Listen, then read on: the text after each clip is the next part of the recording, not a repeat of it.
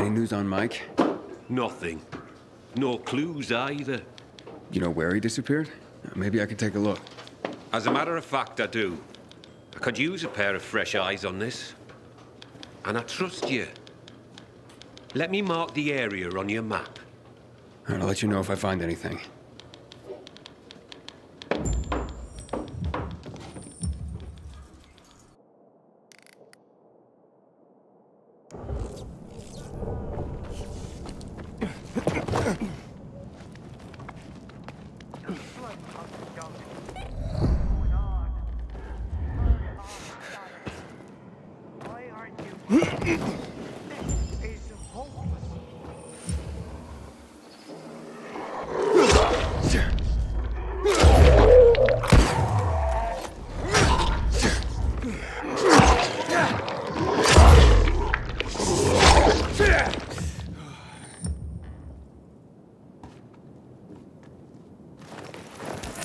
Stab wounds? Infected didn't do that.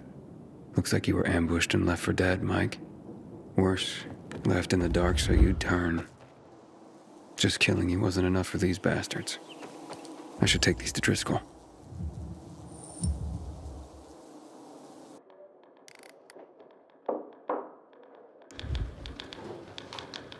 You're back? You find anything? Letters. Took them off an infected in a carrier's uniform. Fuck, Mike. I mean, it's dangerous out there. But fuck! It's worse than that. The infected didn't kill him. He was stabbed and left to turn. Intentionally. So he was attacked. Well, that happens. As respected as we are, we're targeted for robbery because of the information we carry. People are always trying to disrupt the network. It wasn't a robbery. Since his deliveries were still on him, he must have been targeted. Mike didn't have any enemies.